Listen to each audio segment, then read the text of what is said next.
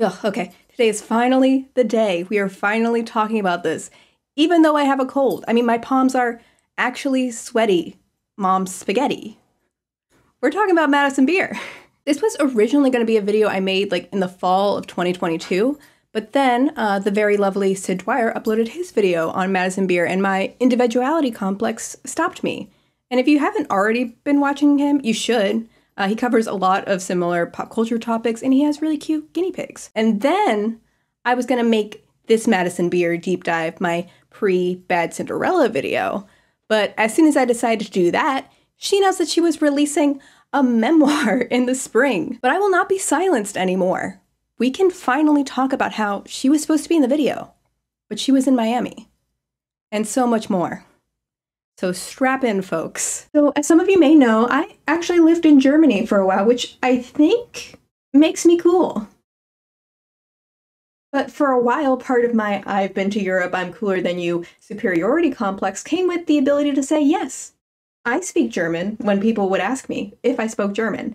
And I thought that that was still the case until I went to Germany this summer and realized that I had forgotten almost all of what I had learned before, and that is where today's sponsor, Babbel, comes in handy. Babbel is one of the top language learning apps in the world, and it is scientifically proven to help you start speaking a new language in as little as 3 weeks. Babbel is really focused on teaching you real-world conversations, things you might actually need if you're traveling to a country that speaks another language. Babbel has a few different subscriptions you can choose from, whether you just want to learn a few phrases for a trip that you're going on, or you want to learn for a lifetime with their lifetime subscription. And right now, if you use the link in my description, you can save 60% off your Babbel subscription. So thank you to Babbel for sponsoring this video, or should I say, Danke. And let me know in the comments what language you want to learn so we can all have a superiority complex about being multilingual. Ich heiße Ashley, and let's get back to it. Madison Beer was born on March 5th, 1999. Madison was named after the main character from the 1984 movie Splash, and fun fact,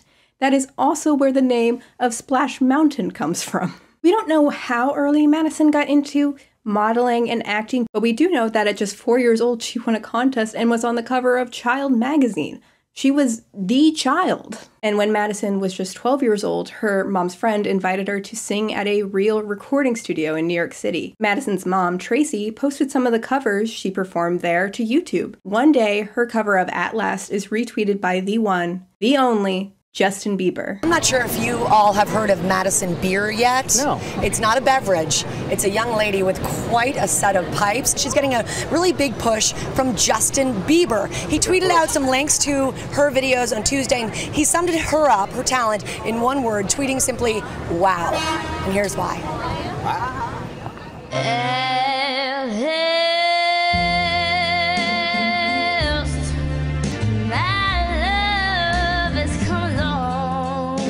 After Bieber retweeted a little tune called Call Me Maybe by a then relatively unknown Carly Rae Jepsen, she became a star and the song became a summer hit. Now Carly Rae is following Madison Beer on Twitter. I wonder if she'll call her maybe. Call me!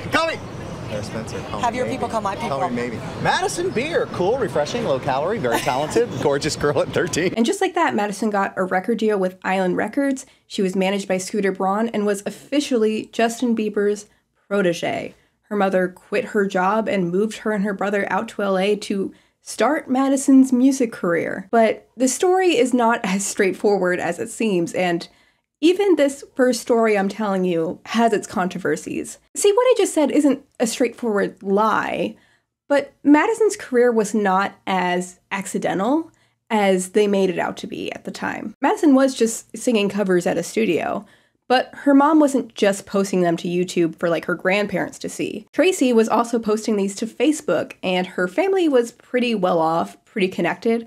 So Tracy was asking her Facebook friends if any of them could connect her with somebody in the music industry who could get Madison a music career. And it just so happened that one of Tracy's Facebook friends knew Scooter Braun and was able to introduce the two. So Scooter, Madison, and Tracy were already in talks about signing Madison onto Island Records when Justin Bieber retweeted her cover. And Madison has always said that no one at Island Records made Justin retweet her video and that was a genuine surprise to her. Although to be fair, I don't know how she can know what Scooter told Justin, like when she wasn't there, but Scooter had shown Justin the videos of her.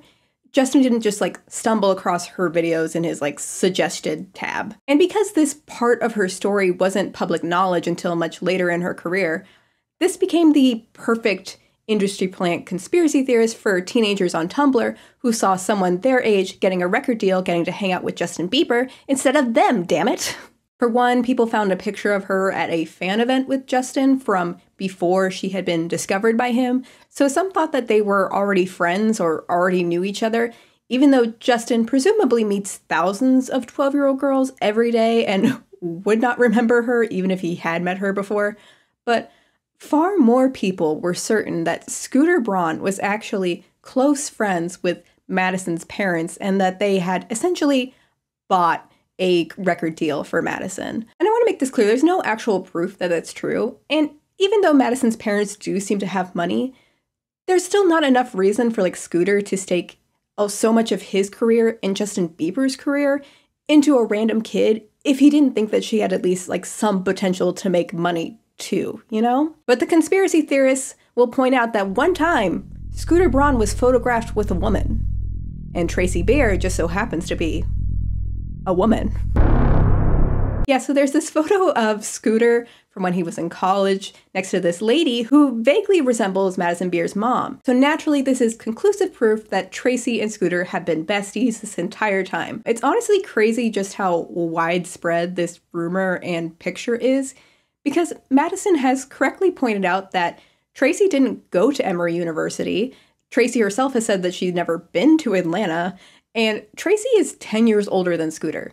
So unless she was like hanging out with college kids in Atlanta as a 30-year-old woman with kids, this probably isn't her in the picture. All right, I realize that this is quite the detour, but before we get into Madison's music career, which we will get into, we simply have to talk about Madison Beer's bat mitzvah party. I mean, I don't make the rules. Actually, I do, but we simply have to. First of all, you know it's good when Madison's own fan wiki has an entire page dedicated to this legendary bat mitzvah. This was a little after she went viral on YouTube, so there may have been some Scooter money influencing this party, but I also kind of have a feeling that her parents were just wealthy and hey, go off, it makes for an awesome bat mitzvah party.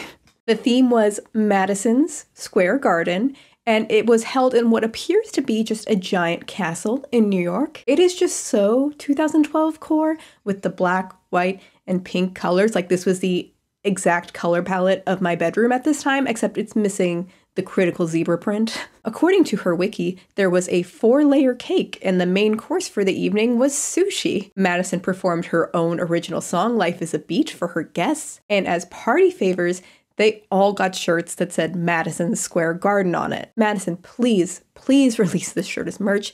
I will so buy it immediately. Also, Hailey Baldwin was there. Yeah, Madison's been friends with Hailey Baldwin like way before she was famous. Their parents actually went to college together, and the fact that Madison ended up being Justin Bieber's protege was just a big coincidence. Or if you're deep into the Hailey Baldwin conspiracy TikToks, it was all part of Hailey's master plan from the beginning. Step 1, get childhood friend to become viral sensation and signed with Justin Bieber's label. Step 2, marry Justin. It's foolproof. But let's get into it. Even though her early career was a whirlwind, it really is not a time that Madison remembers fondly.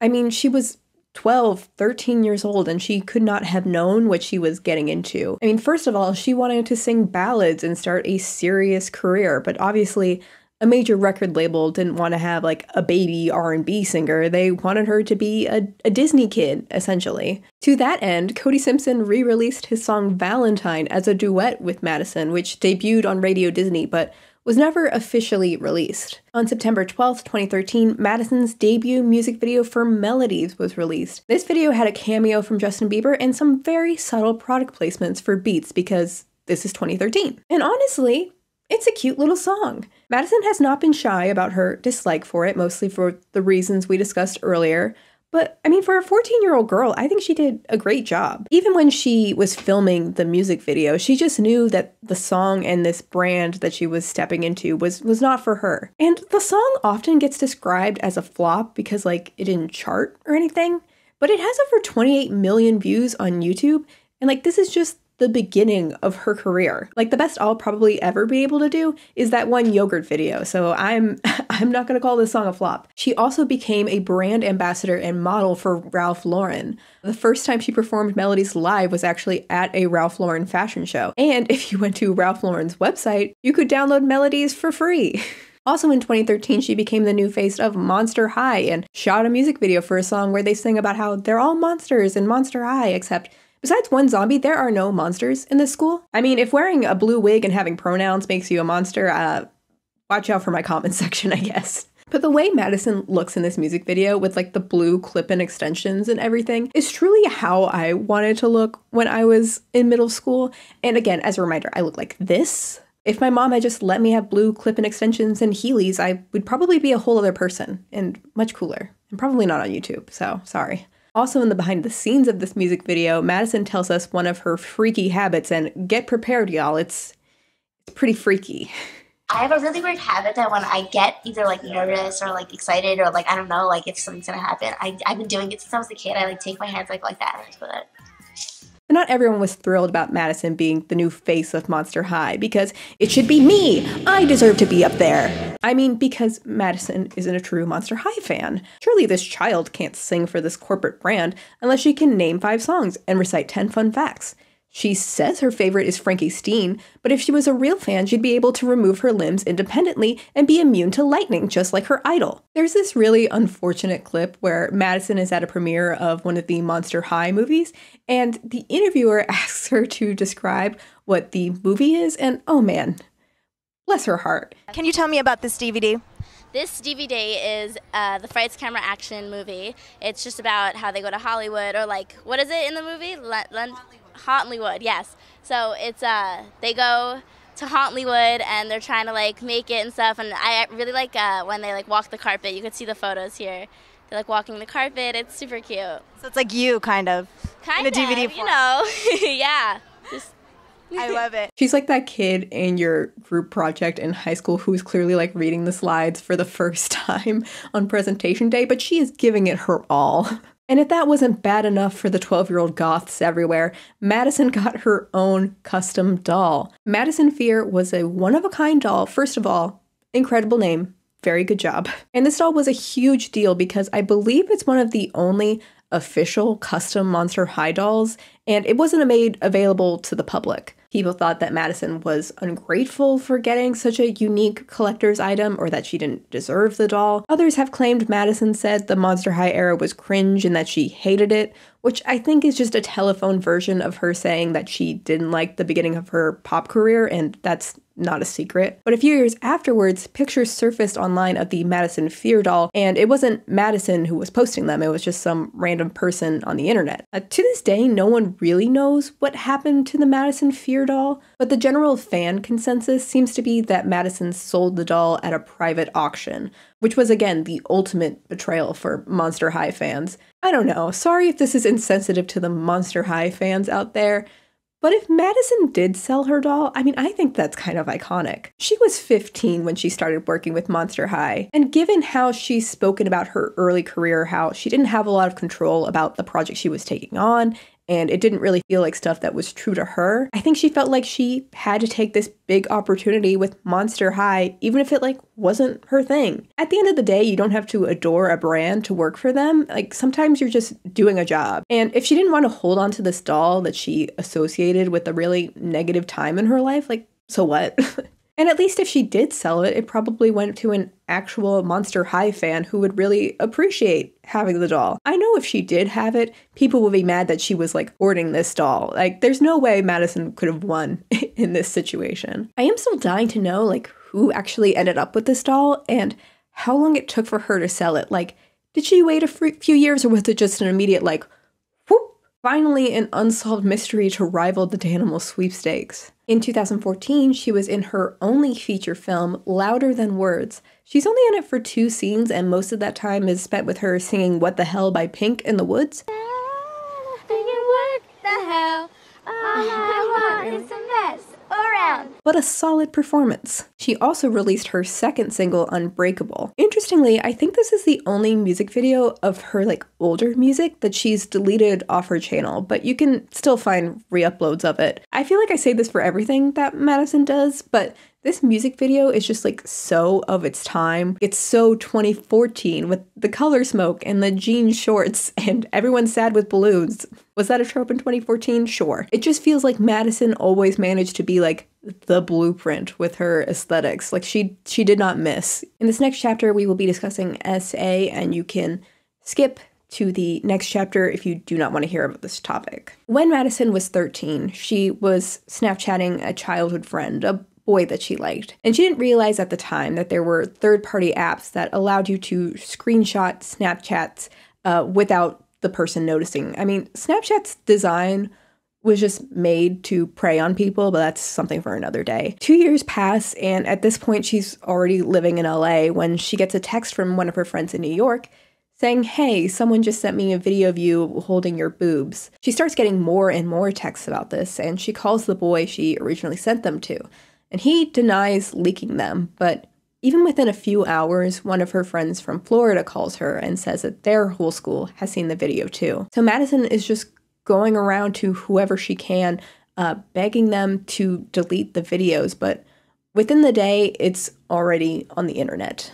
Madison was waiting for her mom to pick her up from dance practice when she sees a tweet saying, "DM me for Madison Beer's nudes." Madison immediately DMs the person and says, "Please delete your tweet, and please don't send it to anyone. Please, I'm just a kid who made a mistake." That person immediately blocks her, and it spreads everywhere. The most heartbreaking part, to me anyways, is how Madison talks about how her team and her parents handled this news. She said, "Facing my parents, specifically my dad, was horrific. I will never forget his face when I got home. My parents had never looked at me that way before. For the rest of the day, I couldn't look my dad in the eyes. The 3 of us sat on my mom's bed, my manager on the phone, discussing what our next steps would be. My dad buried his face in his hands, rubbing his temples every time my manager spoke. It felt endless. The humiliation only snowballed. The sentiments being tweeted were the same things I heard from my parents and manager when they found out what had happened. Everyone was upset with me, ashamed. Telling my parents the truth was mortifying enough. But it was just as crushing to hear how disappointed my team was. I was 15 years old, being made to feel like my one mistake would not only cost me my entire career and future, but also ruin the reputations of all of the people who worked on my team. I'm sorry, but all of these adults can fuck right off. Madison was the victim of a crime, and instead of supporting her, these grown-ups are making her feel like she not only ruined her own career, but all of these other people? Absolutely insane. And on top of that, her team told her to just deny that the video was of her, which only made people talk about it more because now they're going to try and match the mole Madison has on her shoulder to the one in the video and debunk Madison's claims. Also, other videos started going around of girls who looked like Madison but were much more graphic. And Madison was stuck in this place where she couldn't say, "Oh, that's not me, but the other one is." And because she was denying all of them and people could kind of tell that she was at least lying about one of them, everyone just thought all of those videos were of her anyways.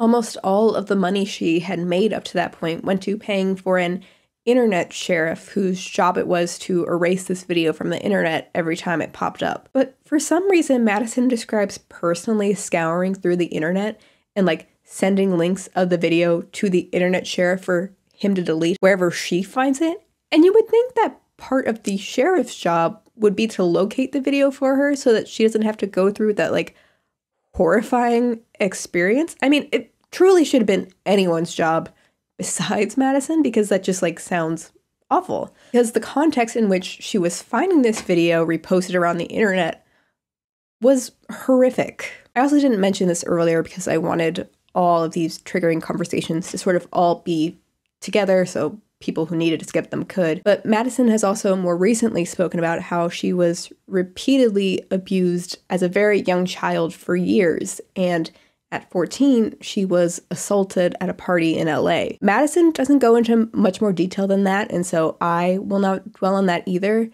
But that is another important piece of context to this whole situation. This is all happening to a very young child who has already been the victim of abuse multiple times. And even if that were not the case, what she went through was awful, and the adults around her failed her, and the public failed her. In 2020, she was informed by her manager that the video had once again resurfaced, but this time on International Women's Day, she decided to make a public statement. When I was around 14 and exploring my body and sexuality, I sent very private Snapchats of my body to a boy I really liked at the time. I sent these at 14, thinking I could trust the boy, as we had known each other for years and shared feelings for one another.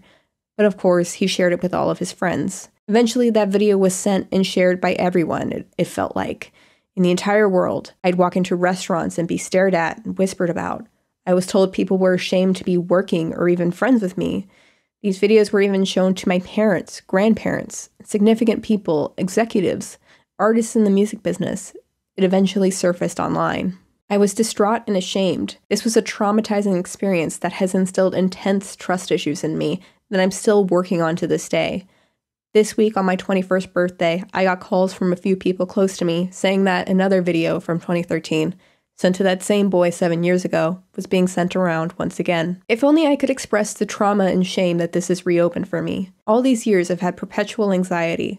I've been in the dark and fearful of this Snapchat reemerging, as if it was a dirty secret I'll always have to keep, because I was told it would damage my career and wasn't okay. So today, on International Women's Day, I am going to free myself of this weight I carry. I am going to tell my 14-year-old self the following, which I hope may help some of you to be kinder to yourselves as young women. You should not feel shame. You were exploring your sexuality. You were learning. You should not feel like you did something wrong. Shame on those who betrayed your trust, and shame on those who shamed you. Throughout this journey, I've learned an extremely valuable lesson, and by talking about this openly, I can finally free myself of the fear and shame that has followed me for the past 7 years. Now I can begin to move closer towards being the young woman I want to be. Own your mistakes as a young woman learning about the world. Don't let them define you.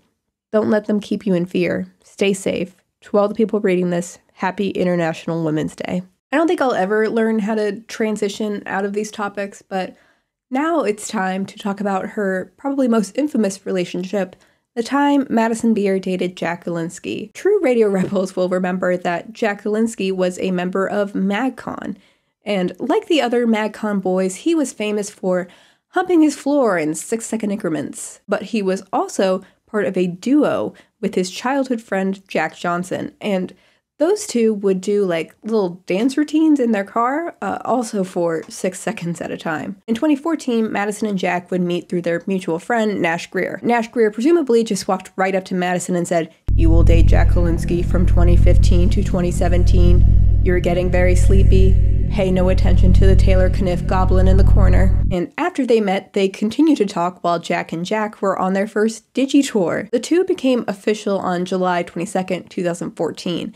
And at that time, Madison was 15 and Jack was 17, about to turn 18. But because Jack was a tween heartthrob, they kept their relationship a secret for as long as they possibly could. Because once the 12-year-olds from Minnesota found out they no longer had a chance with Jack, it was all over. They would still be seen in public together with other MagCon members, and so MagCon fans just hated Madison anyways. Fans became especially suspicious when internet icon stalker Sarah took a picture with the two of them at a restaurant in January of 2015. If y'all weren't around for stalker Sarah, she was the moment. This woman had public beef with Hailey Baldwin and Demi Lovato, and she was just like some person on Twitter who found famous people. In March of 2015, Madison and Jack just spent a couple of weeks basically like fucking with their fans. They would post things like, "I think it's time I told everyone, ... that I like mangoes." These crazy kids.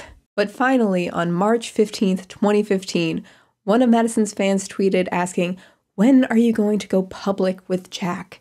And Madison said, today. Later that day, they went to the Justin Bieber Comedy Central roast, and finally, Jack Gilinsky fans had the confirmation they needed to bully this teenage girl for dating the boy that they liked. And the fans were vicious. She was called endless names that I don't really want to repeat just for dating this boy, wearing certain clothes. I mean, anything she did was a hate crime against Jack Gilinsky and his fans. There's one time where she's scheduled to be the opening act for Jack and Jack, and she's having endless panic attacks about it because she's convinced that Jack Gilinsky fans are just gonna boo her off the stage. She also said that she was genuinely scared for her safety. Considering the fans who threatened to beat Madison up on a pretty regular basis, it's not the most irrational fear, honestly. So she calls her mom, just inconsolable, the day before the show and tells her that she can't do it. She says, "You have to call my manager, tell him this was a stupid fucking idea. I can't go on stage tomorrow, I refuse. They all hate me so much." But her mom says, "I think you got this, but if you want to back out, I will support your choice. You're going to have to be the one who tells your manager, though. You need to explain all of this to him yourself. I can't be your middleman." This is separate from the Jack issue, but why is her mom in a different state? And why is it on this child to explain to her manager that she's having a mental breakdown? Like, I suppose this is tough love to get Madison to perform, and it works, but my heart really does, like, break for Madison. She does end up performing, and it ends up going well. She doesn't get booed off the stage, but it's just, ugh. One fan was brave enough to say what needed to be said and threatened to physically harm Madison if she saw her. I swear, if I ever see Madison in public, you guys should pray for her. Madison, get the fuck out of LA before I catch you slipping in the streets. If I ever see you in public, I will fuck you up. Word on my mom. Stay away from Jack Gilinsky. I will hurt you. The event that's going down right now in the same place from earlier today is close to my house, like 3 streets away. I want to go choke Madison. I really wish I knew how these two came face to face, but they did. Warning, I mean, you heard those tweets. This girl sounds pretty serious, so in real life, there's no way that she's gonna hold back. I wasn't gonna do shit because then Gilinsky's gonna hate me. I see all your tweets. You always say that you're gonna like beat me up when you meet me. What did I do to you? You did something to my friend. Who's your friend? You obviously won't remember her. We could talk in private. We don't have to talk in front of everybody. Like, this fight is sponsored by Converse. But the most chaotic part of this story is at some point after this video is filmed, these two make up and this girl becomes a Madison Beer fan. Something tells me this child is a Gemini. In August of 2015, Madison was featured in a Jack and Jack music video with Allie Simpson. I can't lie, I hate this song with every fiber of my being. Who wears short shorts? We wear short shorts. In September of 2015, Madison herself actually collabed with Jack and Jack for their song All for Love. This music video is basically Madison and Jack Gilinsky making out on a car, and then Jack Johnson is like, "She's the only one who keeps me off Instagram and Twitter, yo." But you want to know who had some thoughts on this music video? You want to know who was even more mad than the MagCon stands that Madison was dating Jack instead of them? Taylor Kniff. After the All for Love music video comes out, local jar of radioactive mayonnaise Taylor Kniff posts Jack J out there third wheeling too hard. I feel like you can't say these tweets out loud without making this face the whole time. When Madison sees a screenshot of this tweet, she responds, "Attention seeker." And that is when Madison really crossed the line. He's like radioactive egg salad. I don't know. He says, "I'm the one who loves attention, but then again, I haven't hooked up with half of MagCon to be relevant. Damn, chill, young Kniff." Not him congratulating himself in third person. But Madison really brings it home with this and tweets, "Why be racist, sexist, homophobic, or transphobic when you can be quiet?" Madison, I'm making another merch request. I want that on a t-shirt. You know, at this point, Jack Gilinsky unfollows Taylor, which presumably is what prompts this "you now" from Taylor Kniff. When someone asks him what he thinks of Madison Beer, he hits her with this zinger. If you want to know my thoughts on Madison Beer, use her last name is just like beer. You'll throw it up 5 days later and you'll find something new. Little attention seeker. That was pretty good. Madison Beer, you drink her, and then you'll puke her up 2 days later, or pee her out. Just means she sucks. In case you couldn't understand that linguistic nuance, he's just saying that she sucks.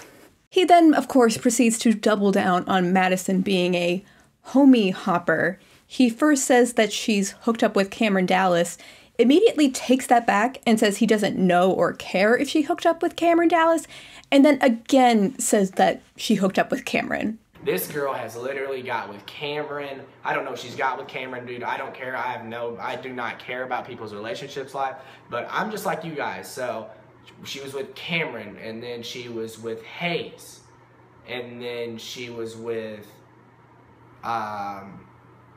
hanging around one of the other guys, and then Jack. It's just like, she might as well just be, you know what I mean? She might as well just be the athletic trainer for a basketball team, and she's jumping around to every single player.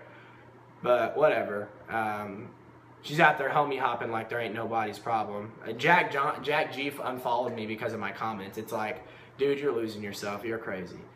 Like, you're literally, like, I would never do like the bros before hoes, but it's like family, you know what I'm saying? Like, we built such a strong friendship that he would do that, but it's whatever. He'll find out in like 2 months, like, who was right, you know what I'm saying? And I promise you that.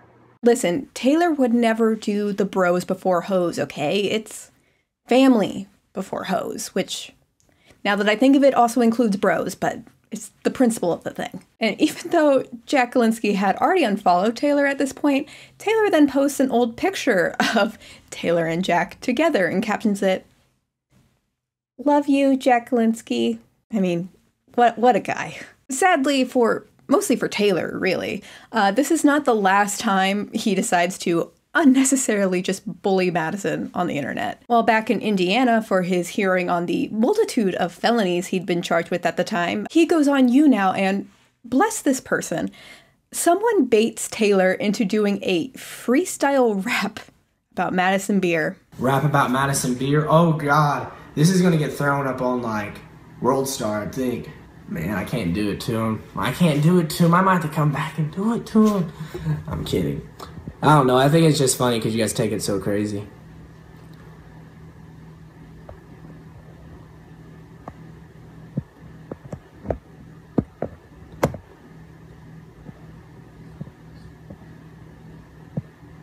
Okay, I'm getting ready to get off here. I love you guys. I'll hit you with one more freestyle. Yo. Okay, yo. Getting ready to spit a flow like I'm Jack J, but you never know what I'm doing. I'm slipping on the lemonade. Yeah, I'm pretty crazy. Yo, they call me Madison Beer. Homie hopping next year, I'll probably want Nash Greer. What? That's pretty crazy, yo. You fucking crazy, ho. I'm getting on this bitch and I'm spitting on this flow. Damn, I just hit him with that, though. I know in 2 weeks, that be up on World Star. What? I'm a man, dude. I'm gonna be the next star. What? Take me to the top bar. Spitting a little too much bars. They should send me to Mars. What? I'm a great A. Brady. What? I'm a great like I'm Tracy McGrady. Shooting threes all day. I'm never crazy. What? Spin it back, take it back. Got your girl in the back and she's on the booty pole. I'm dancing and I'm in the studio. What you crazy? What you never know? What? And he would have gotten away with it too if his dad hadn't logged into his account and immediately deleted the live stream because Taylor was cussing too much. God damn it! My dad just messaged me and told me to delete that. He said I cuss too much. Let me see if I can get it back. My dad just deleted my new YouTube video because I'm cussing in it. Oh my God. Hold up. My dad deleted my video. Fuck, damn it. My dad always deletes my stuff. Let us laugh. I am re-uploading that. There's no reason for any of that nonsense. Freaking gay. Yeah, class act, this guy. And then, he wasn't done. Then Taylor posts a picture of himself with a trash can and tags Madison Beer in the picture. For whatever reason, calling her a whore and a homie hopper was fine, but this was too far even for Taylor, apparently, and this is the one thing he seems to actually publicly apologize for. He posts, "The way I acted was childish, and I apologize, Madison. I take jokes too far sometimes. I don't think about how my comments may make others feel. I am sorry. But I do understand that sometimes apologies do not make everything better. But it is a start. I apologize once again. Love, Taylor." But what drives me crazy, I can't even imagine how Madison feels, is that this rumor that Madison has hooked up with half of MagCon persists to this day. This idea that she was a MagCon groupie clout chaser, truly, it all just stems from like this little Goblin King. I mean, it was bad enough Madison had to hang out with this man-child when her and Jack were first dating. She has suffered enough, y'all. All right, another content warning for this next portion. We will be discussing abusive relationships, and again, you can skip to the next timestamp if you do not want to hear about that. In June of 2017, a Twitter account popped up called Hacked Madison. On June 30th, the account posted, "If you want to see Jack Gilinsky abusing Madison Beer, get this to 50 retweets." The account also began posting a bunch of unreleased pictures of Madison and Jack to prove that the person had hacked into Madison's iCloud account. The Hacked Madison account said they had it on good authority that Madison and Jack weren't together anymore and that Jack had been abusive towards Madison in public at LA parties. But then the account posted audio files of Jack and Madison in an argument. And again, another warning, these are rough to listen to. Solely to piss you off. Solely to piss you off. Solely. I'm not going to touch you. I'm not going to move. Just solely to piss you off, I'm going to stand right here and talk. And then later, I'm going to tell you what's up. Because you're a fucking slut. You're a fucking slut. And I don't give two fucks either. You're not my boyfriend anymore. No. That's the thing. I don't want to be your boyfriend. You're a fucking slut. You're a slut. You're a slut. Hey, listen, look at me. You're a slut. You're a slut. You're a little slut, and you haven't told me about something, huh? Oh, you haven't told me about something, huh? And your two little friends know a lot, and she's giving me the wide eye. She's like, oh, fuck. You're about to expose her. You're about to expose her right now. Johnson, you're crazy. Johnson, you're crazy. Being insane though, the things you're saying to your girlfriend are like out of control, and my two You're not my friends, girlfriend, right, Madison. I know, but so why are you saying that? Why were you my girlfriend? Then why are you wasting your time? Then just stop. Okay, but like think. When I turn on the music, what made you say, hey yo, this dude's got shitty music? I was joking. Okay, but what made you say that? I was joking. But imagine if you never said that. What would be happening right now? Would still be a dick to me at some point in the night because when you're drunk, you're a sick mess. Yeah. Really. Who's gonna be with me tomorrow? Let me guess, Madison. I'm over it. Let me guess, Madison. Hey, he's gonna come back to Jack. Any guy I Gilinsky. fucking want. And guess what? Who can get any girl they fucking want? Probably Except not for you. your two friends. Have a good day. I don't care. Have a good day. But baby, listen to me, really. Have a good time. Then go fuck every girl in LA. Let me fuck every girl in LA because that's what I'm trying to do. Please don't touch me. Please don't touch me. Please don't touch me. I will literally call the police on you. Call the police on me? What am I doing? Because you're being annoying. Oh, hey, this boy's being annoying. Come arrest him. Like, fuck you, bitch. Yeah, I heard some shit too, Mad. Sure you did. Yeah. When you go to JC department, I'll see you. You're a slut. You're about to get your ass beat by a girl, I promise that. After these audios were posted, the hashtag Jack Gilinsky is over party started trending worldwide. The account also later alleged that Jack was also physically abusive towards Madison, and the severity of it all had pushed Madison into harming herself. Initially, Madison didn't respond directly to the leaks, and she instead pinned one of her old tweets which said, "Flowers grow back even after they've been stepped on, and so will I." But eventually, her and Jack posted statements. Madison tweeted out, "Many of you have been asking me, why would you stay with them if it happened last year? My theory was, and as horrible as this is that if I left him, he'd do it to the next girl. I tried to fix him. We have both grown and changed so much at this point, and it has been an extremely difficult thing to relive or even go through, and I hope all of my fans learn from my foolishness. If someone is mistreating you in any way, please speak up." And then Jack also released his own statement. "There's no justifying the words that came out of my mouth in that audio file. In no way do I stand behind who I was in that part of my life. But people change and learn from their mistakes. The clip you've all heard is from last year. I was in a very dark place and clearly had no control over my emotions. It's painful for me because most people think that this clip is current and is an accurate representation of where Madison and I stand today, when that is far from the truth. Like any couple, Matt and I have had our fair share of ups and downs. This clip specifically being one of our lowest points. Madison knew if she didn't help me overcome my ways and change, no one would, and I would never learn from my mistakes. I'll never be able to thank her enough for believing in me the way she did during that time. As terrible and unforgivable as the words I said to her in that clip were, we worked through it together as a couple. And even though we aren't together now, she is someone that I will love forever and care about regardless of where we are in our individual lives. In no way do I expect to be forgiven or felt bad for.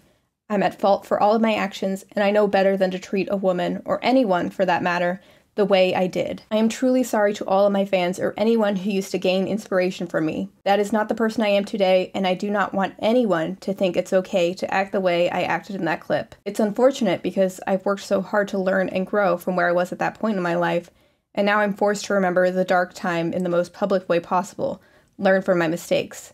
If you're going through something right now, just talk to someone. There's no need for anyone to get hurt. Since day one, all I've wanted to do was spread positivity, and that's what I'm going to continue to try to do. But that was not the end of it.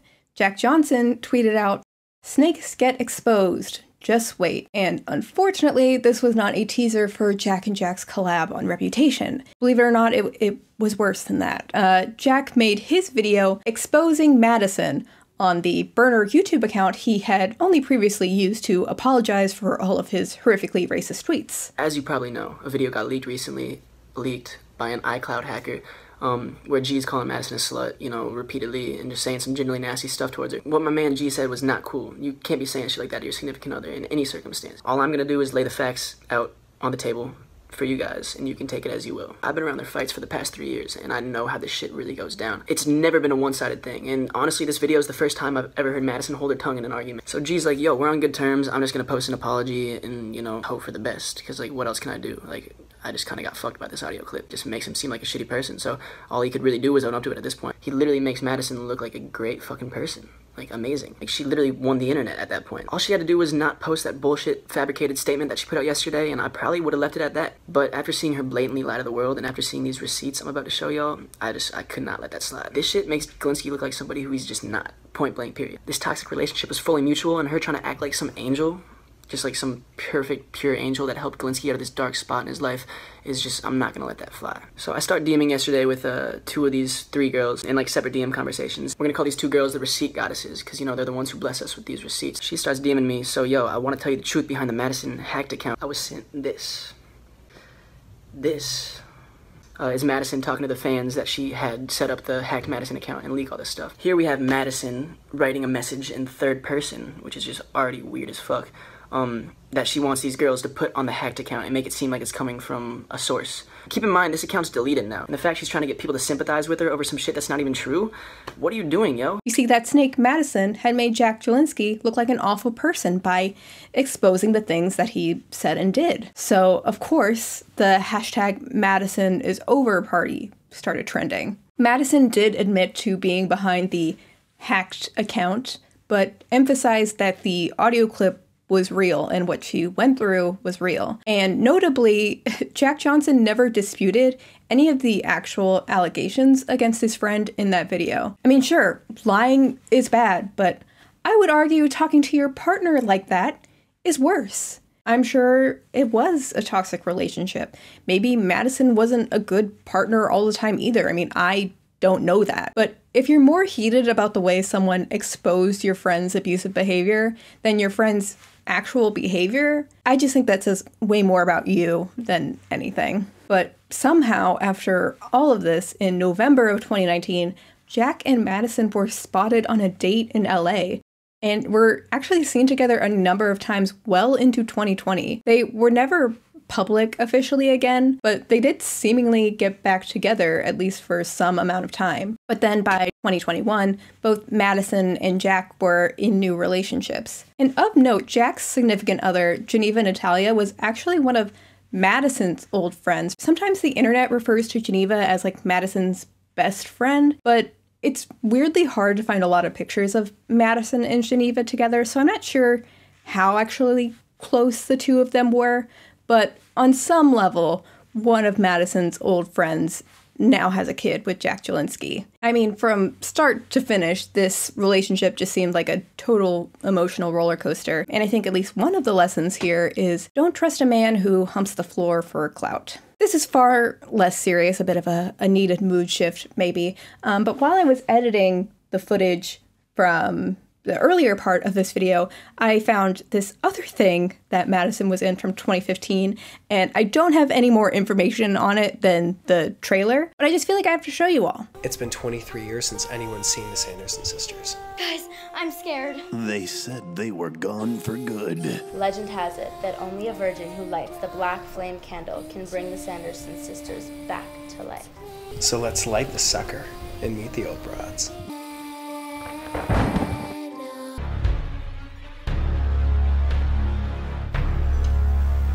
Sisters, we fly.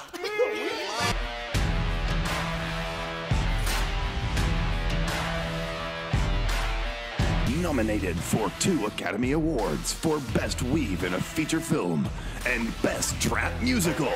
I done put a spell on you. I put a spell on you. Next, we have Madison's friendship with another one of our celebrity deep divees, Kylie Jenner. Kylie and Madison first started hanging out in 2013, and from the looks of it, Kylie was kind of in her Regina George era. I mean, first, Kylie posts this Vine, which I cannot stress enough, Vines are 6 seconds long, so... Madison. I know. She was great. If you didn't catch that, Stassi is on the phone with someone, and she says Madison, and then Kylie says Madison's name, and then they both burst out laughing, and then you hear Stassi at the end say, I know she's crazy. But then the next day, on Madison's 15th birthday, Kylie posts another Vine of her out to lunch with Stassi, Jordan, and Madison. And it's everyone else giggling, and then for half of a frame, Madison just looks miserable.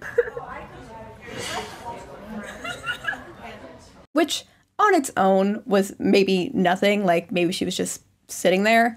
But then later that night, Madison posts a picture of her crying and captions it, I hate being upset, especially on my birthday. And we don't see these two hanging out for a couple of years, but eventually they seem to reconcile and begin hanging out publicly again in 2017. And in March of 2017, Madison teases a potential collab with Kylie's makeup brand to The Hollywood Fix. I'd show you that, but The Hollywood Fix has repeatedly tried to copyright claim hours-long video of mine for using like 10, 20-second clips of them. So that was the gist of it. Sorry, you're not seeing that clip. Anyways, in September of 2017, Kylie releases a purple eyeshadow palette. And Madison tweets, when someone fully steals your idea, and what they come out with was supposed to be a collab. Madison also later tweets some pictures of her in purple eyeshadow at what looks like some sort of photo shoot, and you can see the timestamp of those photo shoots are May of 2017. Then she unfollows Kylie. Kylie Cosmetics being accused of ripping off other people's ideas? I could never imagine. All right, next we have maybe the most ridiculous rumor about Madison. The time Madison supposedly bullied a gay kid into unaliving himself. And to be clear, I'm not making this uncomfortable smile at the concept of like gay kids unaliving themselves. I'm making this face at like the sheer audacity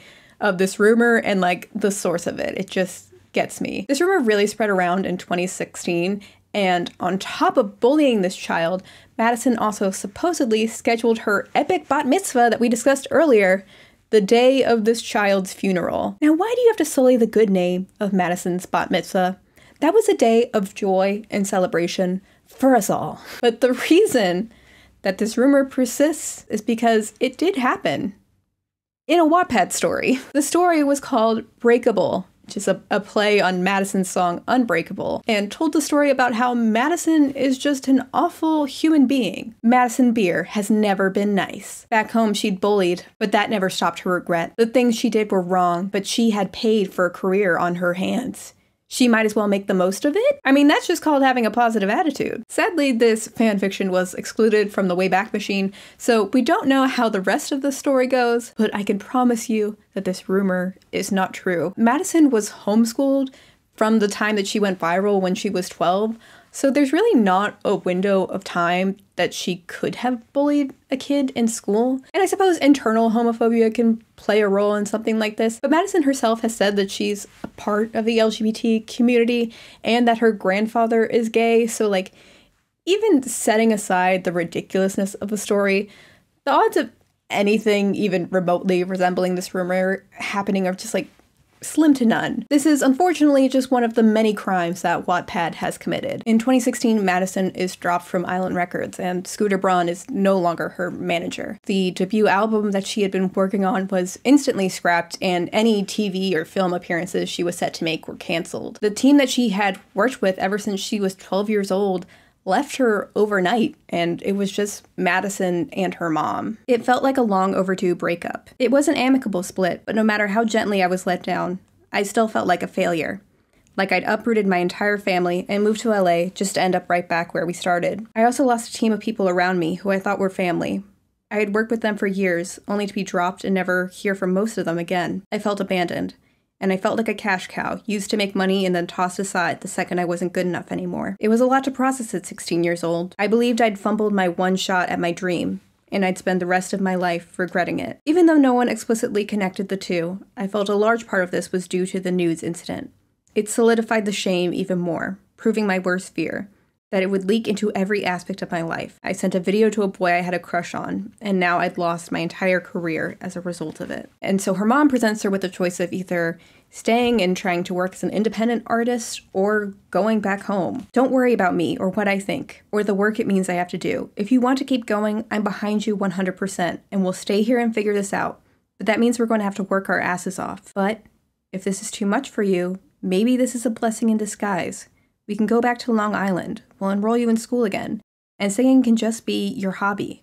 You'll still be able to post singing videos for your fans. Going home doesn't mean you failed either, but this is your decision, Madison, because I can't force you either way.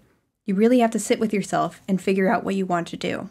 Being real, if Madison was my kid, I wouldn't have given her a choice. Madison would have been on the first plane home because this child needs a break from the industry. Madison decides that she wants to stay and try working as an independent artist. And even though her confidence was shattered, this was at least an opportunity to break away from that bubblegum pop mold that her label had been trying to put her in for all of these years. She could finally find her own sound and have agency in her own career. And to that end, she would finally release her first EP as a solo artist in 2018 called As She Pleases. My EP, As She Pleases, was the first step in rebuilding some of my confidence. I still cherish those songs and all they taught me. The title speaks for itself.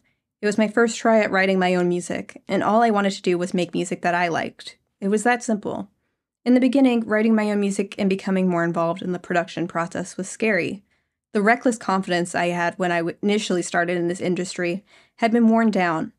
When I'd tried to give creative input before, I was always shot down, made to feel like it was something I should leave up to the experts. I was terrified of being rejected, of not being good enough. It took years before I could proudly call myself a songwriter, but the most amazing part about gaining confidence as an artist was finally feeling like my music was resonating with my listeners.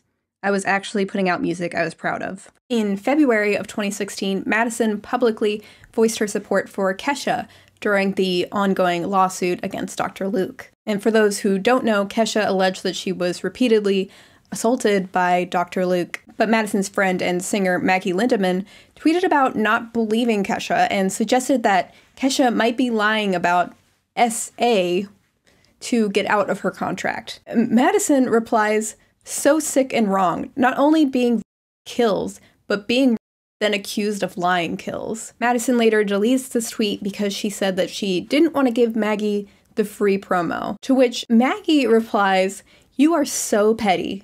This is why you got dropped." But a few months later, Maggie apologizes for not believing Kesha, and Maggie and Madison are spotted hanging out again in April of 2016.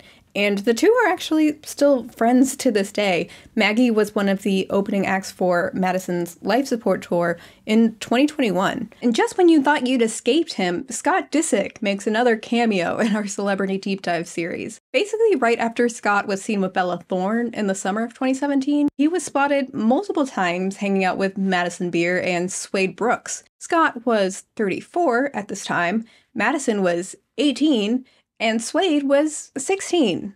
It seems like they mostly just went to clubs together. There's no pictures of them kissing or anything, thank God. But he did take them out to shop for diamond rings and ice cream one time. Has Scott Disick issued a formal apology for the entire year of 2017? Because He should. In 2017, Madison starts dating Zack Bia. I couldn't figure out what it is Zack Bia does or why he's famous, but his Wikipedia says that he's a socialite, DJ, record executive, and club promoter. I mean, I'm a YouTuber, so I probably can't roast him too hard for having made-up jobs. Another mystery yet to be solved is how this man continues to date such beautiful women. I don't have an answer for that one. But in July of 2018, paparazzi record Madison and Zack having a heated argument outside a restaurant, and Madison at one point, shoves Zack. Madison goes on a live stream to defend her relationship, and it is uncomfortable to watch. Shoved and slapped him. I didn't slap him once, actually. Not once. If you watch the video, not once. All I did was push him out of frustration, which is wrong. He was seriously chill. Because I was so pissed off about something. Couples fight, let's move on, it's all good. We're still together, so clearly I didn't abuse him. If it's all good. It was in a moment of frustration and anger, and I did not hurt him. I shoved him.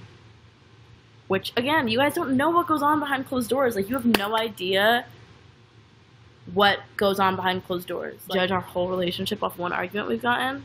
That I was mad at him? What if the argument was him mad at me? Would that have said he was abusive? Or it's come on. It's not that big of a deal. Honestly, I don't really know how to feel about this because obviously shoving your partner is not great, no matter the context. And I also, at the same time, just can't imagine having to, explain a fight you had with your significant other to the public. And, this all relates back to her stuff with Jack Gilinsky, and it's just sad to watch. But they do keep dating into 2019, and on New Year's Eve, Zack Bia ditches Madison to hang out with Kylie Jenner, which turns into Madison's 2020 song, Selfish. They do break up in 2019, and after all of this, he gets to date Olivia Rodrigo. I mean, I don't get it. But I personally need to talk about the best thing Madison Beer has ever been a part of, in my opinion anyways, which started in 2018, and some of y'all are going to judge me, but it's true. In 2018, Madison Beer becomes a part of the fictional girl group KDA from the video game League of Legends. Now hear me out. KDA was unveiled during the 2018 League of Legends World Championship, with 4 of the characters forming a non-canonical K-pop girl group. They also released a music video with just insane animation. I'm pretty sure it was animated by the same studio that made Arcane, the League of Legends show, which again, if you know, you know. That show is incredible. I honestly feel bad saying this because I feel like the KDA songs are really not Madison's style at all, and she definitely didn't write them or anything like that, but they're my favorite songs from Madison. I listen to them all the time. KDA has released other songs with Madison's voice switched out with other people, and it doesn't sound as good.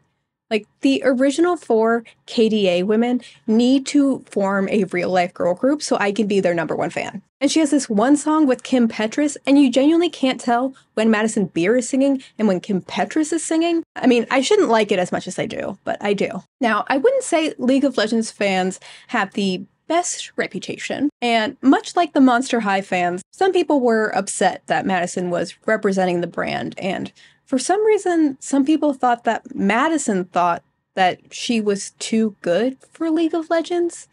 And so poor Madison had to publicly defend herself and say no, I'm super grateful to work with them. I love League. They said that you thought you were too good for League of Legends? Oh my god. Well, I'm contractually not allowed to talk about certain things, which is not shade, things that are coming.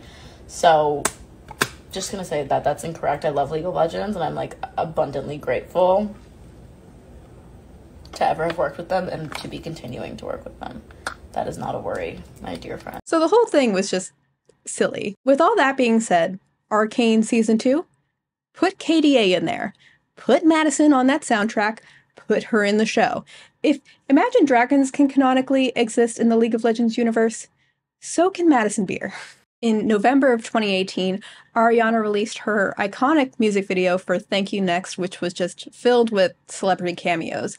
But I think we can all agree that there was one special someone noticeably absent from the production. You want to know something? I actually don't know. I feel like I hate saying this because then everyone on Twitter is like, you're lying, I hate you. I was supposed to be in the video. No, I actually wanted you to be in it. Because I was in Miami. I know, when they were filming it, I was in Miami, but like, she told me the whole concept and was like, yeah, like we're doing this whole Mean Girls thing, and I was in my room in Miami, and I was like, fly back to LA right now. Girl. Wait, who are you gonna play? And then I just connected with my brother, and like I haven't seen my family in so long, so I was like, I'm just gonna stay, and I'm gonna miss out on the best thing in my life, but it's fine. But it looks so. Okay, so some very, very necessary context. Basically, for the first few years of Madison's career, she was only ever referred to as Justin Bieber's protege. And then as she got older, it went from being Justin Bieber's protege to being an Ariana Grande, either inspired artist, wannabe, knockoff. Most people were not flattering about the comparison between the two. And especially in 2018, Madison was constantly accused of copying Ariana's vocal style, fashion. The Ariana Grande stans would not let this girl wear pigtails. And Madison has never hidden that Ariana Grande is a huge inspiration for her. And anytime Madison talks about this comparison, she makes a point to say that Ariana Grande is someone who Madison aspires to be. But she also, I think, makes the very valid point that two women can have similar styles and exist without being pitted against one another. They're also just like not the same all the time. Like, they both have their hair in ponytails every once in a while and pull from R&B and pop sounds. They both like a spray tan, but like that's really all it is. This hasn't been confirmed. This is really speculation on my part, but I'm fairly sure that Madison was supposed to play the part that Gabby DiMartino played in the music video, because Gabby had also been accused of copying Ariana Grande, and the music video was like teasing this non-existent beef that fans had picked on between Gabby and Ariana. But Gabby has also said that she was only asked to be in the music video like pretty last minute. No offense to Gabby, Gabby is a pretty well-known figure, but between Gabby and Madison, the drama between Madison and Ariana was a much bigger talking point. I mean, Ariana and Madison like knew each other well before this. They'd met, they'd interacted on social media. Like, Madison does seem like the more obvious cameo to play on this, like, everyone is copying Ariana joke. So you know what? I believe her. She was supposed to be in the video. But damn if that audio doesn't make for a good pandemic TikTok. Like I said, I believe her. But she just says it the way we all described our boyfriends who go to another school in Canada. And like the crowd hyping her up like just a little too much just adds that like extra oomph. It's like, it's such a good TikTok sound. And even though she missed out on one pop culture moment, you know, she made her own. Like, I actually don't know. I feel like I hate saying this because then everyone on Twitter is like, you're lying, I hate you. I was supposed to be in the video. No, In December of 2018, Madison makes her first appearance in a David Dobrik video. According to her, she had always been a huge fan of David and walked up to him on a red carpet, and they became really good friends from there. His version of the story is less sweet. Remember when Madison's nudes leaked when she was 15? Well, there was a second video going around that wasn't of Madison, which people thought was Madison. And so David Dobrik, when he saw it, also thought that this video was Madison. And I think this is meant to be a joke, but I don't see the humor in it. He says that he got pleasure out of those videos. There was a day where her nudes leaked, but they weren't your nudes, so I feel like I can talk about it. Sure. So 15 at the time, traumatized, and not really wanting my naked body on social media. So anyway, back to your story. The video I saw wasn't her. but in my mind, it was. But 15-year-old me was like, that's her. And many of my friends told me, David, it is confirmed. That is not Madison. And I was like, you're on. The tissues in my room say otherwise. Being the feminist that he is, David tweets out, "Hey, can we stop getting mad at this video and just appreciate how beautiful this girl is?" Tweet out, I was like, can we stop getting mad at this video and just appreciate how beautiful Madison Beer is? And I tweeted it at her. And she saw it, and she followed me because, yeah. Which I have no recollection of, which is so unfortunate. Of course not. I wish because I was this. one of 10,000 people that was tweeting about this video. I was like, oh, this guy's so nice, like supporting me during such a hard time, and I just followed him. So apparently, Madison has no memory of this. Madison saw this tweet and followed him. David said that he later did like the block unblock thing so that they would both unfollow each other like, at some point after this, because I guess he felt weird that they were following each other. I really don't get what happened there. So, like, maybe he is fully making the story up to, like, be a funny podcast bit, but it's just, like, it's a weird thing to make up. And because the straights can't process a man and a woman being seen in the vicinity of each other without dating, people began to speculate that Madison and David were secretly together. David also made a joke about Madison being into him, which spiraled into another rumor that David had rejected Madison and that she was desperately in love with him. Madison's only into guys that don't want anything to do with her. That's why she had a crush on me for like 8 months. I'm not gonna respond. This was all pre-frenemies and like the Jeff Wittick stuff, so being friends with David Dobrik had a different connotation back then. I was kind of hoping that Madison was no longer friends with David after all that stuff happened, but they hung out like in 2021, 2022, so I guess they're still friends. Madison, you can do better. That's just my opinion. Just please, Madison, do not get on any spinning excavators, no matter how many times he asks. In May of 2020, Madison is on Celebrity Drag Race, and I'm not gonna lie, I was underwhelmed. I feel like she missed a solid opportunity to do something crazy and out there and, like, not Madison.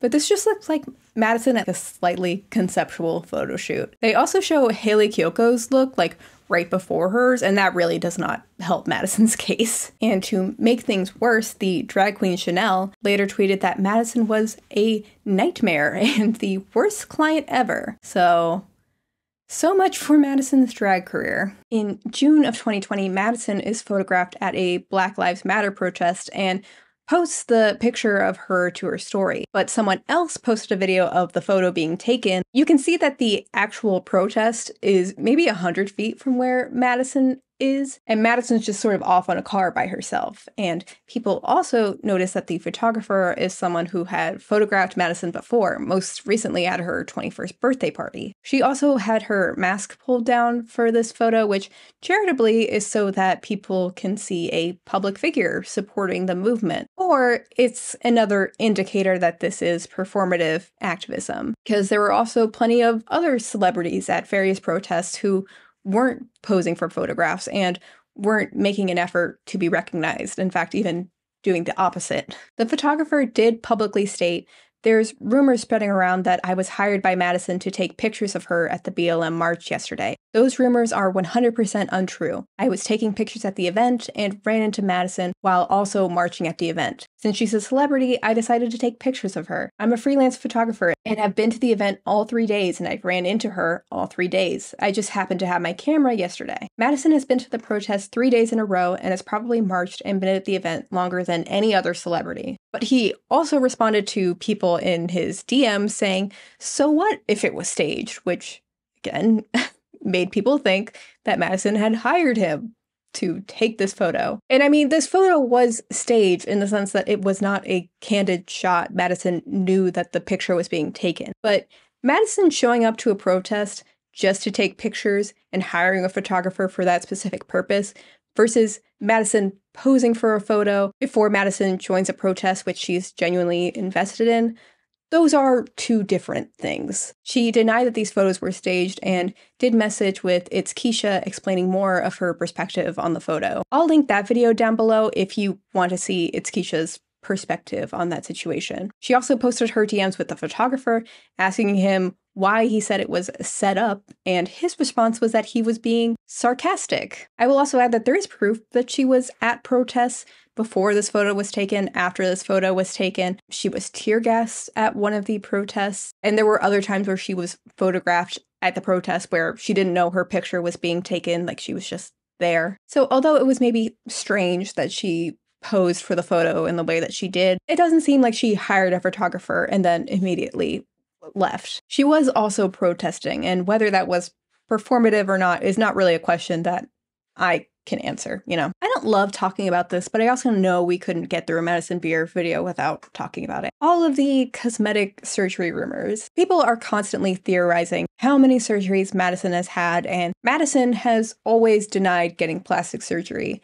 She has admitted to getting lip filler when she was a teenager, but she says that that's been dissolved and the rest is all natural.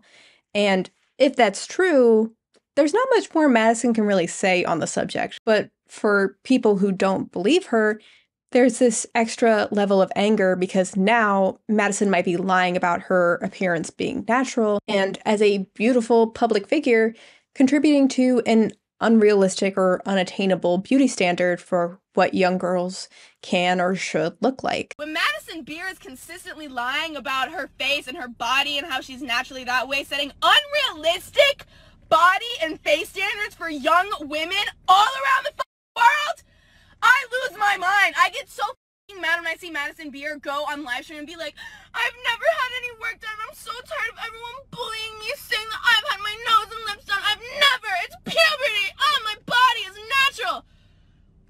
What are you talking about? You are lying to millions of young and impressionable girls, and it pisses me the fuck off, Madison. Why would I lie about this shit? I said so long ago, like a minute ago, but people choose to ignore what they want to ignore. I said, yes, guys, I got my lips done when I was younger and I fucking regretted it and I hated it and I got them dissolved. This is literally my fucking natural face. Shut up already. It's so annoying. I'm sorry I'm so mad right now. I just got really triggered from this eating disorder comment that she made. And like, I'm fucking so mad right now because I'm about to start crying, bro. Like, I literally have struggled with my appearance, with my fucking body for years. I've been scrutinized for years, and I'm literally now being told that I give false fucking beauty standards. I hope that I'm a role model for you guys, and I try to always say, don't compare yourself to this one, don't compare yourself to that one. So let me get this straight. You're saying I set an unrealistic beauty standard, but if a girl walked into a fucking coffee shop and you were like, oh, she's so beautiful, I feel ugly because that girl's so pretty, and you didn't know she had Botox, are you going to be like, well, she has Botox, she's not pretty? Like, I don't understand this logic. Shortly after Madison denied getting plastic surgery on TikTok, Mia Khalifa posted about getting her nose job with the caption, I'd never hide behind a tree. Don't compare yourself to anyone on the internet. You're beautiful. A few hours later, when a fan posted on Twitter wondering whether this caption was meant to be shade at Madison, Mia replied, I will be shading anyone who sets unrealistic beauty standards for young, impressionable fans. Even setting aside any plastic surgery rumors, I do think people put a really unfair amount of pressure on themselves personally and on Madison for not looking like her. I remember during the pandemic especially, but even now, I would constantly see like young girls on TikTok posting about how they're sad that they didn't look like Madison or that they didn't feel beautiful. And Madison will always be in the comments, like, trying to lift them up. But it, like, genuinely evokes a lot of emotion for people. Some people really do get angry because they feel like Madison is lying about her surgery or just setting unrealistic standards with her body, even just as is. And I have to agree with Madison. I don't think it's fair how people project all of their insecurities on Madison and make it Madison's fault. I mean, she is not single-handedly the source of unrealistic beauty standards. And plastic surgery or not, she's always been a pretty girl and she's allowed to post her face and her body on social media just like anyone else. But I also do get that criticism when she photoshops her picture or maybe does get plastic surgery and doesn't say anything. It is different than just like a normal person doing it. People look up to her and want to look like her, whether that's achievable or not. I don't know. It's a very complicated situation, and even though I don't personally care whether she got plastic surgery, I can recognize why it's such a big conversation around her career. In June of 2020, Madison is on Instagram Live and is asked about her favorite book. What's your favorite book? My favorite book is Lolita by Vladimir Nabokov.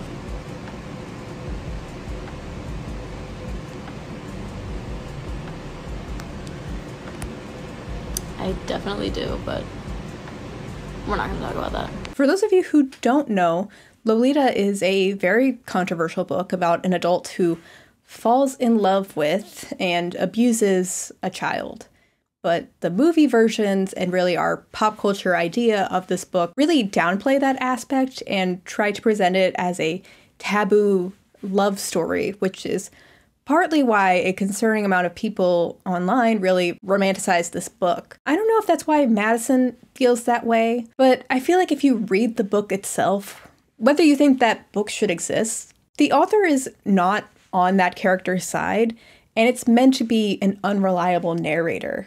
You're not supposed to root for this relationship, and it's pretty straightforwardly depicting a non-consenting relationship through the eyes of a sick person who presents it as consenting. This is a complicated issue, and if you haven't listened to the Lolita podcast, I recommend it because it really breaks down these sort of cultural ideas of Lolita, although, of course, warning, it's a very heavy subject matter. But Madison does initially try and defend her stance on Twitter and said, "People have their own interpretations. I didn't write it. I just like it and don't see it in the way others might. I've always known it's a controversial story, but I've always said it's my favorite because I just like the story. I like dark stories. Always have." But she did later delete that tweet and release a full apology on Twitter. I've thought about last night, and I think I was too flippant in my answers, and you deserve much more than that. I discovered the book several years ago, and honestly, I really should revisit it and read it through a new lens. After thinking about how the book is perceived amongst critics and how it remains a compelling piece of work despite its controversies, I think I have allowed that to color how I have viewed it up to this point. I have a responsibility to you all, and I thank you for being there for me even through the tough conversations. I see now that the book is triggering for some people, evoking a very complicated emotional response, and that for some this book is not just an academic exploration of complicated themes and dark characters. I hope as I learn and mature and have time to study the things I love, like books, film, and art, that I can do better in bringing them to you responsibly and will be able to better express myself. In September of 2020, Madison released her Morphe collab. I mean, Madison has always worn more like natural bronzy makeup, so like this collection does feel like something that she would really use. Way more actually than the Kylie palette she may or may not have worked on. I think the online beauty community has just like really warped my brain, so I guess now I just can't appreciate a nude Staples palette, but so that's just me, I guess. In February of 2021, Madison finally releases her full debut album, Life Support. She co-wrote all of the songs on her album and produced most of them. And because of the pandemic, this album had gotten pushed back pretty significantly. So a lot of these songs are about a really difficult time she had went through in 2019. And actually releasing this music was not easy for her because now she's having to sort of relive these things that she had healed from and planned to sort of talk about publicly in 2019, and it all sort of came back for her. But the album, it seems, was loved by fans, and I know at least a few of the songs went viral on TikTok, and you would definitely recognize a good chunk of them. In June of 2021, Madison launched her own skincare line with Vanessa Hudgens, of all people. Apparently, Madison was really close friends with Vanessa's younger sister, Stella. Eventually, the two decided to go into business together. But this was not just any celebrity skincare line, no. This one involved sending over your DNA to Madison and Vanessa personally, at least I assume. When it launched, the brand had a $95 skin DNA kit where you would swab your cheeks and then send it back, and supposedly they would know from these DNA swabs which products you should buy from them. You could also take an online quiz, which anyone could take for free, and you didn't need to do the DNA thing to buy products. I don't think products were included in that $95 thing. I think literally just the test was $95. But oh my god, y'all, if you're spending $95 on a DNA kit from Madison Beer and Vanessa Hudgens, at that point just go to a dermatologist. I promise it will be okay. They don't offer these DNA kits anymore. I can't imagine why. Madison left the brand in 2023 to focus on her music career, and the company has like majorly rebranded now with just Vanessa. But there you go, Madison's brief run as a skincare guru. It was something while it lasted. In June of 2021, Madison released the music video for her song Reckless. The song did incredibly well and reached 50 million streams on Spotify within weeks of release, like the fastest of any of her songs to that point.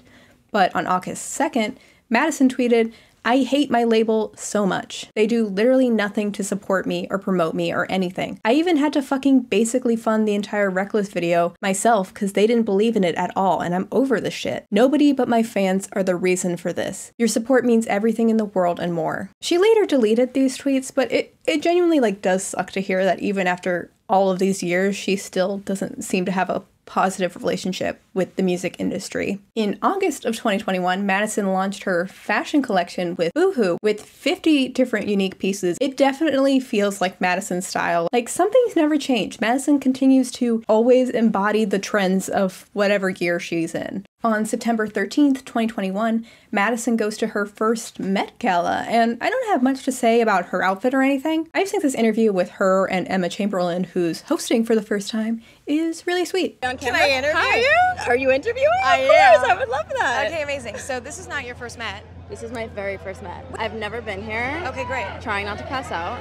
I thought I was going to die in the car. Yeah, no, same. But we're here together. We're here. Like, don't you feel more comfortable now that you're here and you're in it? It's a lot less intimidating than I thought it was going to be. Also, everyone's just nice. So I feel good now that I'm here. Great. I know. We're Tell me doing about it. this. So we really wanted to do something inspired by paying homage to Marilyn Monroe and specifically her orange gown she wears in Gentlemen Prefer Blondes is like my favorite gown of all time, and I really wanted someone who was going to be able to do it exactly how I envisioned it. So we went with Patricia Voto, who's incredible, one-of-a-kind pieces. Once the archive fabric is gone, it's never going to happen again. And I'm shaking, and we're at the Met Gala. And what's going on? I know, but that's also like you explain that with like the most ease ever. Did I? Oh gosh, thank you. If I tried to explain my dress right now, like yeah, I would just start like this is Louis Vuitton, correct? This is Louis Vuitton. Stunning. I love this. Like this is my favorite color. You look incredible. I love you. I love you. Have the best time. I'll see you. I'm so proud of you. On November 8th, 2021, Madison's dad, Robert Beer, was hacked, which some has either been scrapped entirely or are being significantly reworked. And as a result, over 100 songs and demos end up leaking. This includes some old unreleased music, collabs with Justin Bieber, and music that she is planning to put on her upcoming album. In July of 2022, Madison is in the Bella Poarch music video for Dolls, and truly, I'm just mentioning this because I'm jealous. I mean, Ludwig, Hassan, Cherry, Larray, Grimes. I am nowhere near relevant enough to make a cameo, but Bella, I will make myself available. So as y'all know, I was going to make this video much earlier, and I ended up delaying it because I needed to pre-order and patiently await the half of it.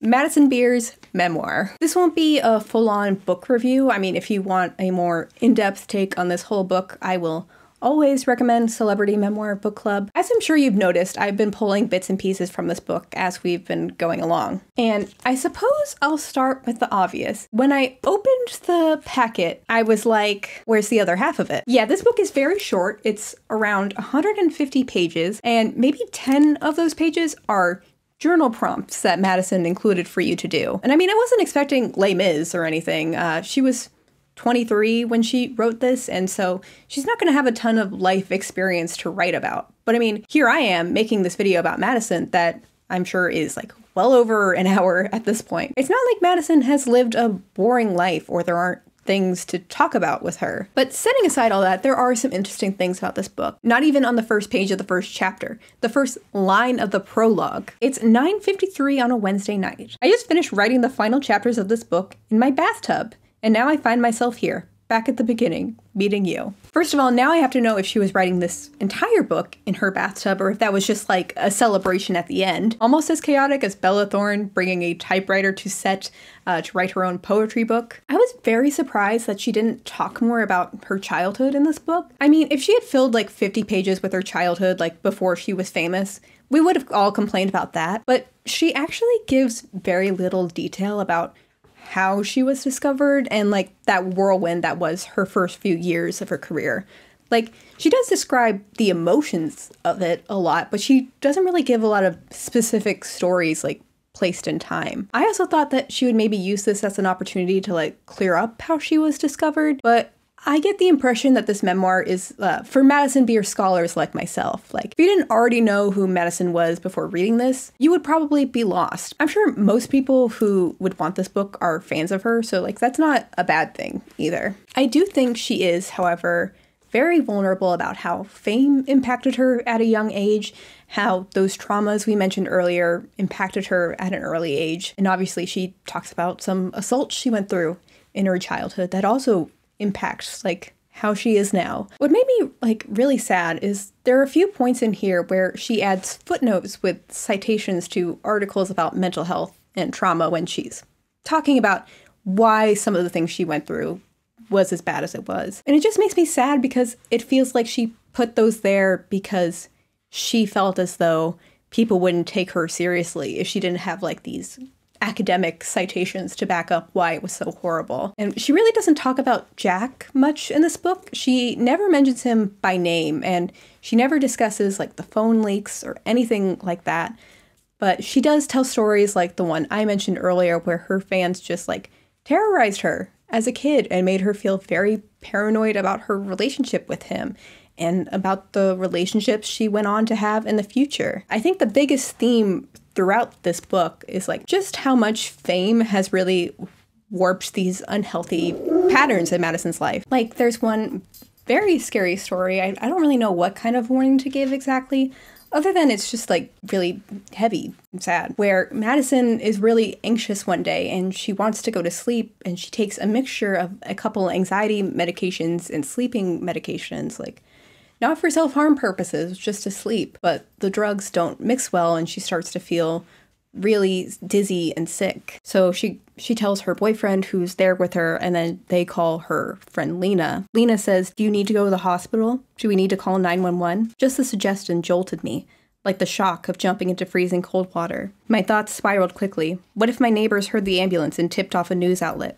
What if one of the paramedics knew who I was and leaked it to the press? What if somehow there was a paparazzo outside at that very moment who would get pictures of me taken to the hospital?" At the time, even with my thoughts clouded, even when my life could easily have been in danger, I was instinctively more concerned about the potential publicity than I was about my own health. And she does refuse to go to the hospital. She gets checked by paramedics and is ultimately okay, but it's just like, it just like breaks my heart. Lena, the person she's referencing in that story, is Madison's best friend, and how they met is a story. Make a long and lovely story short, I somehow stumbled across her Instagram account, where she had a post she had written about me as a part of a course she was taking for college. She described, as a stranger, how it felt to watch me grow all of these years. She spoke about my journey and how it resonated with her, and how it pertained to the bigger picture of social media and its impact on young girls. She saw me. She really saw me, more clearly than I believe any person had ever seen me before. I reached out to her after reading what she had written, and honestly, we instantly became best friends. She is such a gift. See, maybe I'm just cynical. I thought that this was really strange, but then I read this to my other friend, and she thought that it was sweet. I mean, it's their friendship, so like neither of our opinions matter, but I just can't imagine one of you like writing an essay about how misunderstood I am, and then like relying on you for like such intense emotional moments. Internet friends are cool. Even being friends with a fan, I'm sure, is like nice in some context, but it seems to be like a risky imbalance to me. I don't even know if I can articulate why it makes me feel weird. Am I crazy? Like, y'all let me know. Overall, I appreciate that you can see just how much therapy she's been through, and she's very open about her experience with therapy, with her BPD diagnosis, and about mental health. And because this is a book that's primarily like aimed at her young fans, I do really see like a benefit to seeing someone you look up to having like gone through all of these things. She also talks about dealing with addiction. She talks about how she has tried to unalive herself multiple times and how those experiences impacted her. If you do want to hear more about those experiences, I do recommend reading this book, because especially those things I don't feel like are necessarily my story to tell. You can read the book, or I know she talks about some of these things in like her interview with Drew Barrymore and like the Call Her Daddy interview. She goes into more detail about these things. But at some points it did feel like some of the things she was talking about, she maybe wasn't fully ready to talk about. And I don't think it's fair to expect every detail or like any details, but part of why this book was so short was that she would only describe like certain things for a few paragraphs or a few pages, and then go back to how social media is bad for self-esteem and how we as fans don't know everything and shouldn't assume a person's character or how well they're doing. And I don't disagree with those points, but it felt a little repetitive, and this is only a 150-page book, so like that's not ideal. And she's also just super young, so if she ever wanted to go back and like write the other half of it, built on this book when she's more removed from these experiences, like I think that could be a good read. This definitely wasn't bad by any stretch, and I again could not cover everything that she talks about in here, and so if you want to hear more, like I do still recommend it. And that brings us to today. As I'm filming this, she has just announced that her new album is coming out in September of 2023, and she just released a new music video, and I really like it. She's got like a real Lana Del Rey vibe going in this song. I'm excited for her to like see where her career's going. So yeah, we finally did it, folks. We did our deep dive on Madison Beer. And I'm really happy because I feel like this was another video where I came out like a Madison Beer stan. She seems like generally like a well-meaning person who has like grown a lot and been put through a lot of the internet's bullshit, and she's like still around doing her thing and thriving, and so I commend her for that. So that is it, folks. I will again mention that we're very close to 100,000 subscribers, so if you maybe want to subscribe, that would be cool. I am planning a special video for when we reach 100K, so that'll be a good time. You can also hang out with me on Twitch Tuesday and Thursday nights. We have a good time there. And if you like this video, feel free to like, comment, subscribe, and I'll see y'all in the next one. Bye. Each day goes by.